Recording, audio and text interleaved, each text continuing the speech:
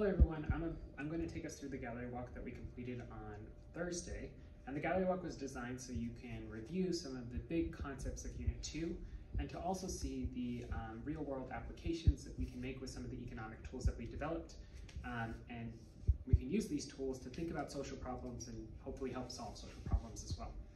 And so the first graphical model that we have here is a simple supply and demand model for a rental market, and we're intervening by putting a binding price ceiling. So this is rent control. The social problem associated with this is predictably the affordable housing crisis. Next to each gallery walk station, I kind of had like this interesting picture that was designed to provoke your thinking and to see how these graphs can relate to reality. And so just very simply, we can see you're going to need to know the social welfare implications of a binding price ceiling. And one typical binding price ceiling is rent control policies. We can see that consumer surplus in equilibrium, if we didn't intervene in this market, seems to, or could be smaller than the newfound consumer surplus with the binding price ceiling. For sure, there is going to be people that acquire this rental units that are going to see their social welfare increase at the expense of producer surplus. We also have to think of the trade-offs associated with this. So we get deadweight loss, and then we get a gap between quantity supplied and quantity demanded. I'm not going to go into the nuances of explaining these concepts over and over again, but I'm going to include links in the description of this YouTube video that goes over consumer and producer surplus and deadweight loss, sort of how you would arrive at this model, or more in depth about this model. Then in station 2, it was also again about the affordable housing crisis. I wanted you to think about, in your handout I gave you, what are some solutions if a binding price ceiling in terms of rent control is problematic and leads to some trade-offs. What other solutions can we kind of come up with? And so I invited you to think about what sort of policies could actually shift the supply curve to the right, and with a rightward shift of the supply curve in the rental market, we would expect rents to fall. And so we had talked about all sorts of governmental regulations in big cities that prevent people from building up, and sort of the political stories and background behind that. So some of you wanted to remove those sort of government regulations to shift the supply curve to the right and drop the rental prices for people.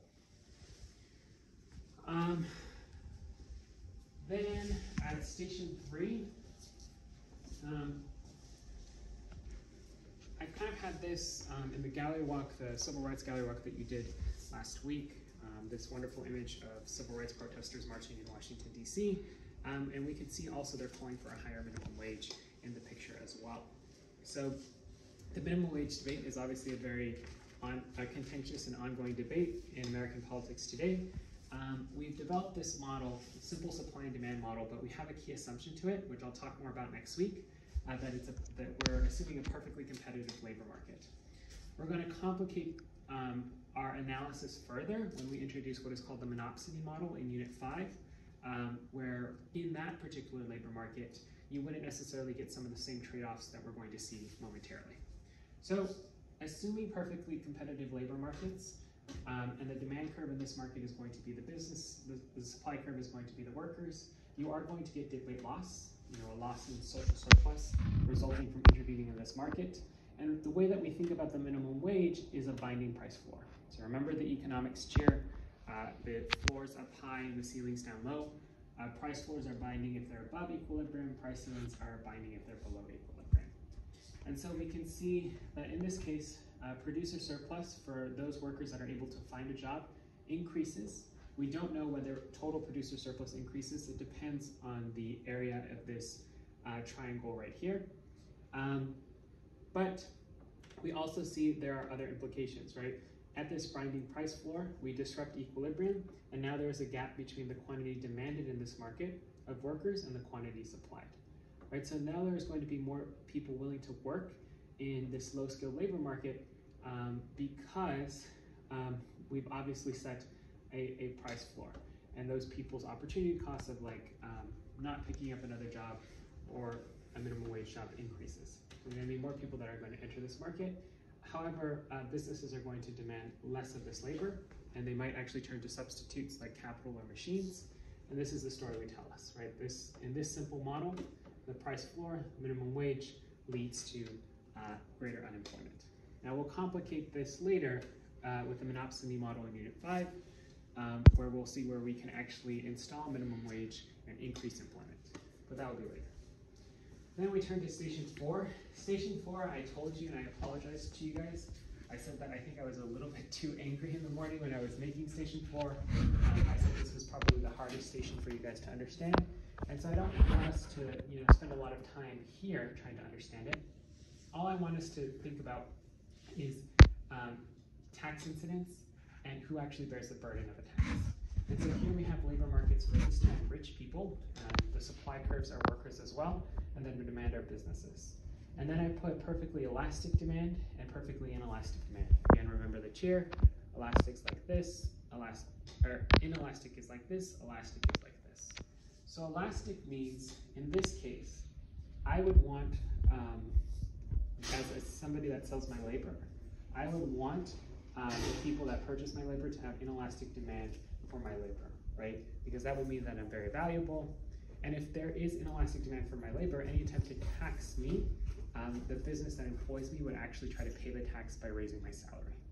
And so what this idea tries to get at is that depending on how much we think rich people are actually valuable in society, if we try to tax them, they might not actually bear the burden of the tax or tax incidence themselves.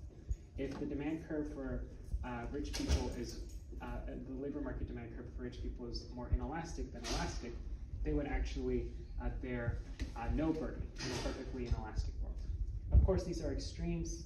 This is a bit difficult to understand, but I think I have a YouTube video that I'll link in the description to help you if you really want to know. But this was a very hard problem. So this one was a little bit easier.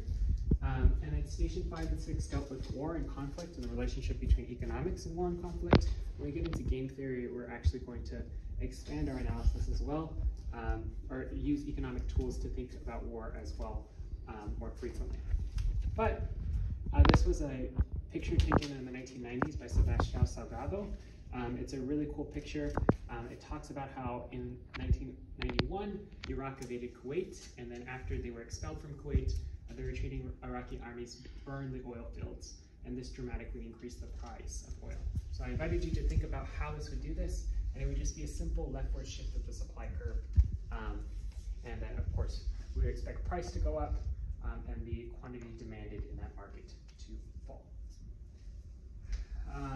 Over here, we see in station 6, I invited you, it's a simple trade model with consumer and producer surplus shaded in, which you had to write on a sheet of paper. And then we see the gap between quantity supplied and quantity demanded. This time the gap is not necessarily, or is not going to lead to dead weight loss because you can import the gap. And station 6 invited you to think about the current conflict in Ukraine, specifically Russia threatening to turn off the gas. Why would this be potentially devastating for Europe? And station 7, 8, and 9, before we conclude, 7, 8, and 9 dealt with the opioid epidemic. I worked with the opioid epidemic a lot to understand elasticities of demand and supply curves, and a lot of different economic concepts. Station 7, I in particular asked you, with the picture of Zendaya, to think about just to draw a simple supply and demand curve and then shading consumer and producer surplus for the market for opioids. And I invited you to think about how we've thought about welfare in society as in terms of consumer and producer surplus in economics, and why that might be problematic. And so some of you pointed out that consumer and producer surplus in a drug market doesn't get at kind of like the fact that it is the drug market, right? And the people that are consuming it may not actually be living up to their full potential and stuff like that. So we're getting at this idea that there are limitations to these measures of social welfare in our society. And station 8, I invited you to think about why supply side solutions to the opioid epidemic might not be get the biggest bang for your buck. And so here I drew a perfectly inelastic demand curve. Again, this is a case in economics of where we study extremes to understand the range of possibilities that exist between extremes. And this perfectly inelastic demand curve, of course, I don't think anything is perfectly inelastic. There are things that are very close, like insulin. But we can see that a leftward shift of the supply curve with this perfectly inelastic demand curve, quantity in the market wouldn't change, right? So if we're trying to address the opioid epidemic with supply-side solutions, we would expect, obviously the curve is not perfectly inelastic.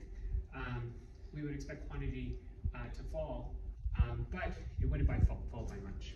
Like equilibrium quantity to fall, but not by much for more elastic markets. And then here at station 9, I invited you to shift the supply and demand curves and to come up with policies to solve the opioid epidemic. And then I wanted to just conclude, like, this cheer really can help you. We've been practicing it over several days. Supply, demand, inelastic, elastic, floors up high, ceilings down low, substitutes, the price of good X goes up, the demand for good Y goes up, complements as the price of good X goes up, the demand for good Y falls. This really can help you on your test next week. We are done with this video. I'm going to put links explaining each station. So there'll be 9 videos, hopefully, around 9, maybe less, in the description of this YouTube video to help you solve your test. Okay, we're done.